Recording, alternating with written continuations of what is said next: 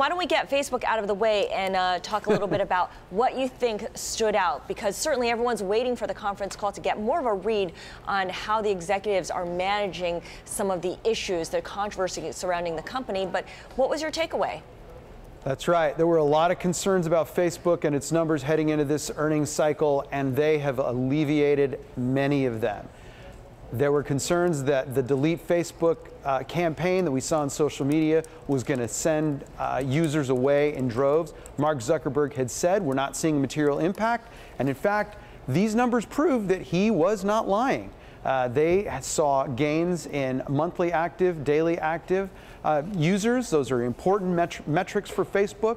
Remember, in the fourth quarter of last year, they also saw a decline in North American users. That number is back on the climb. It wasn't a big move, but it's heading back in the right direction.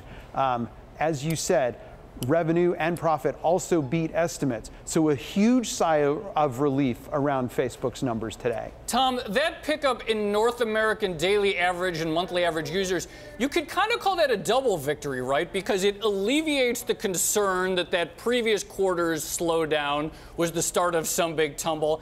And it, to some extent, eases anxiety about the Delete Facebook campaign. So they sort of knocked out two concerns with one stone there, haven't they? That's right, absolutely. Delete Facebook.